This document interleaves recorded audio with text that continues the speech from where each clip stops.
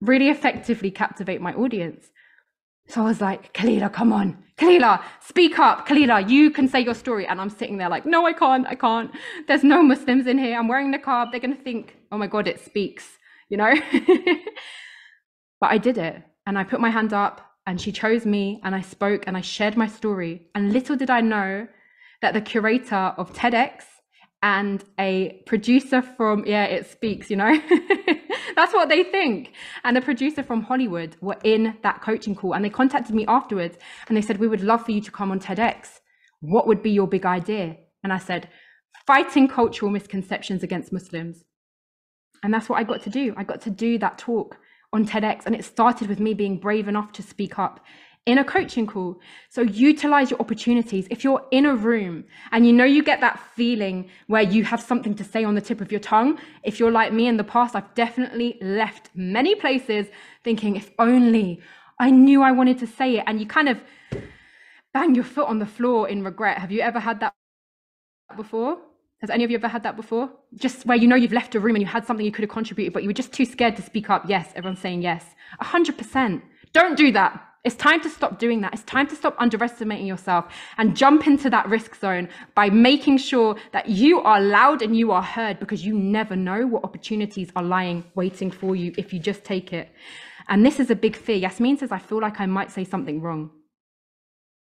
It's incredible that you say that, because honestly, 99% of what we hear is just someone's opinion. Unless it's a fact, it's just someone's opinion, and you are entitled to your opinion and you cannot get your opinion wrong. Your expertise, you cannot get it wrong. It's just about how you deliver it. I want to ask you a question. If I said to you, who is the greatest boxer in the world? Who would you say? Who is the greatest boxer in the world? If you can type it in, who would you say would be the greatest boxer in the world?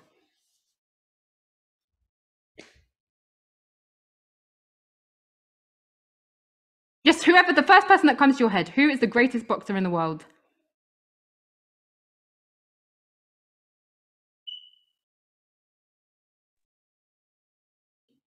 Of all time, not at the moment, of all time. World.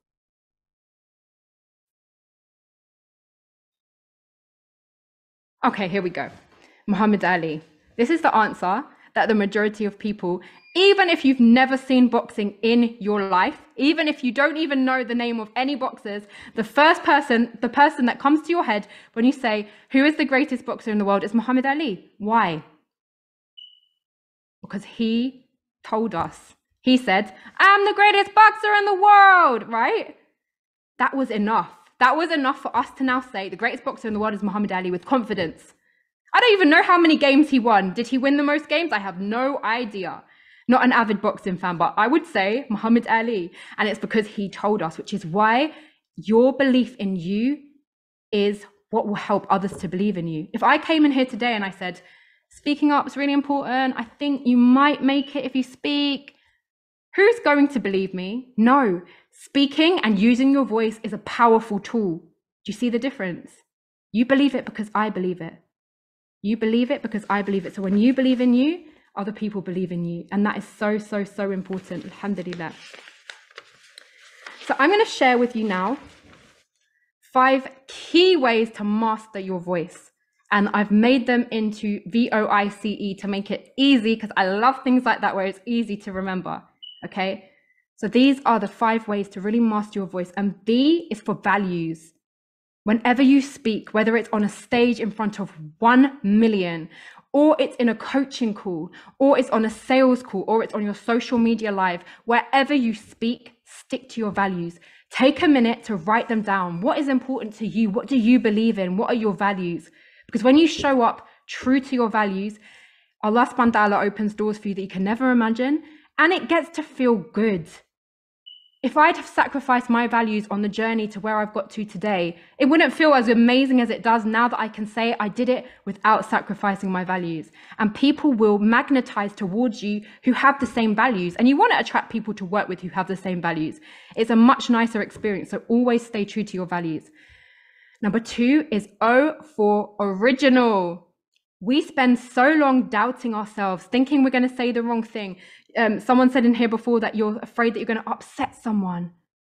If you be original and unapologetically you and speak your opinions and share what is on your mind as yourself, then it doesn't matter. You can't please everybody, but you're going to please the people who respect you for you. Your ideal clients are the ones who want to work with you.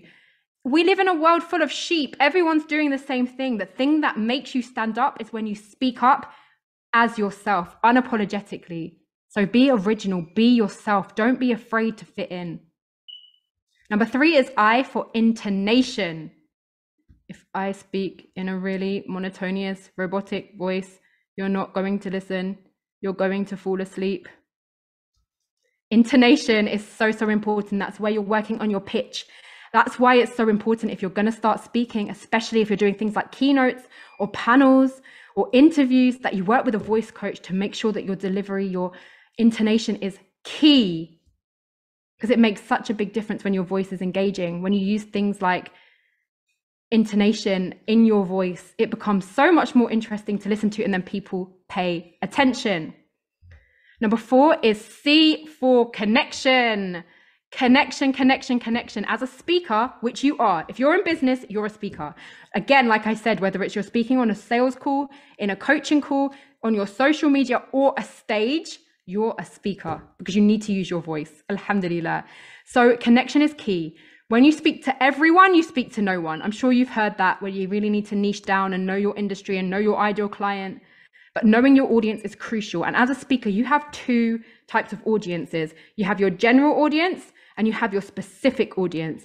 And knowing your specific audience, you need to know things like their demographic, their psychographic, what makes them excited, what they have come to your event to listen to, so that when you speak, you're speaking directly to them and you're able to make deep connections. And that links in with you being yourself as well, because you're able to make such deeper connections with the right people when you're yourself. We can sense fakeness. We want to see you as you. And the last one is E for energy. E for energy, delivery. One of the greatest ways to have good delivery and good energy as a speaker is to stand up, open up your shoulders. Often we hunch ourselves and we apologize for the amazing people that we are, and we kind of shy away. But no, own who you are. Stand up straight. Take a deep breath. Because when you take a deep breath, it opens up your lungs, it opens up your diaphragm, it allows you to actually project your voice in a bigger way, and it allows your message to be reached in an even bigger way. So standing up and breathing and owning your light and being the giant that you were born to be instead of hiding away in the shadows makes such a difference in your delivery and the energy that you get to give across. So stand tall, my beautiful sister. Stand tall and own unapologetically the skills that Allah gave you, the amazing talents that you've got to share with the world. So we have V for values, O for original you, I for intonation, C for connection, and E for energy, to really mastering your voice. I have to warn you, once you start speaking, it's pretty addictive. So my client, Amina, she's one of the presenters on Islam channel, mashallah, Allah Mubarak, she started with me and she said, Khalila, I just want to get better to speak on interviews and in my coaching programs. I just want to get better at being able to engage and captivate my audience. By the end of Stage School, which is my course that I run for Muslim women, it's an accountability group to push you out there, bigger, better, harder, unapologetically you. And by the time she'd finished Stage School, she said to me, I'm ready. I wanted to be a speaker like you. I want to get on the stages. And she, Allahumma barak, now is running one of the biggest speaking engagement events in her niche in the UK. She's doing phenomenal things, Allahumma barak, because she stepped into her confidence. Amazing, right? And that's my favorite thing about what I get to do, seeing you thrive and grow and step into who you are, and know that speaking up is not about you. Speaking up is about allowing you to be able to share the gift that Allah gave you, the experiences that you've been in, being able to share it with the people who need to hear you, who can really, really benefit, alhamdulillah. So I'm going to actually gift you today, I'm going to put it in the chat, I'm going to gift you my free PDF, How to Be a Powerhouse Speaker. And it's got some key tips in there on how to be a powerhouse speaker, going through my power of you, power of connection, power of delivery, power of action. And if you're interested to work further with me, you can scroll down to the bottom and there's a wait list that you can join up to take you into the next round of stage school, which I am opening up in February. And if you get onto that early bird waitlist, you'll get all the information up to date with when I'm opening it and the special offers that are there for my early birds, because I am so passionate to get more Muslim women speaking up. I find that in countries like America, they really know the importance of speaking and getting a speaking coach, but we're still a little bit behind in the UK. And it's so fundamental that you get up there and you make a big impact. As you can see today, I didn't even use any slides. I did not use any slides, and I did that purposefully to show you how powerful your voice is, how you can engage with things like stories and being unapologetically yourself, because you don't need any other things. Those are just extras. The most important person in your business, center stage, is you. It's you. Alhamdulillah. So I would absolutely love for you to download the PDF, send me a message, tag me. I'm not really a Facebook user. I do use it, but it's not my favorite playground. I'm on Instagram at Power of Voice Academy. Tag me when you do anything speaking, any reels, anything, tag me, because it's my happy place. You know, everyone has something that makes them happy. Seeing my Muslim sisters speaking, that's my happy place. So give me a tag so I can come and follow you and see what you're doing.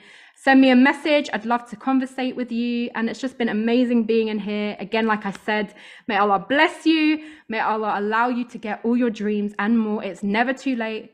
You can do it. You've got it in you. Keep speaking.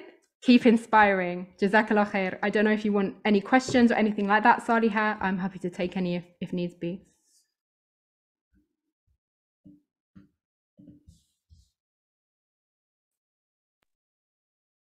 Could I ask you something, Khalila? Assalamu alaikum. Walaikum salam, Nikita. How are you? Yeah, so my online journey is very new, and I'm a very shy person. I don't know, we connected a few times. I don't know if you remember. I was really in my shell. This was January this year, and you inspired me so much. Aww. And Alhamdulillah, so January I wasn't doing, like just doing no talking at all, just posts and hiding behind things. I have a podcast now.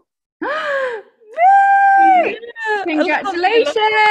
Yeah, oh, masterclass day before yesterday. So I was so excited that you were coming on today, and I said I must come and tell you personally if I can. Obviously, alhamdulillah, I got the opportunity to tell you that you really inspired me so much. Oh, my beautiful. And I can see the impact that it's making just because I gave myself the permission to do that. Yes, you gave yourself permission. Congratulations. Everyone, let's celebrate Nikita. That's amazing. Yeah. And I guarantee you there are so many people listening to that podcast that you are benefiting in ways that you don't even realize, that needed to hear what you have to say.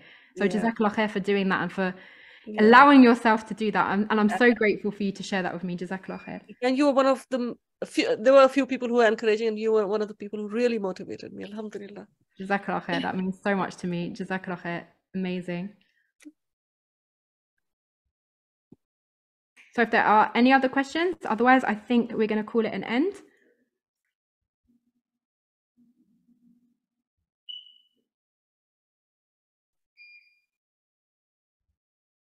Sister, I'm listening to you for the first time. Honestly, I'm really inspired. I have to go and Google you a bit and see your previous videos and stuff like that. Jazakallah khair. Thank you so much.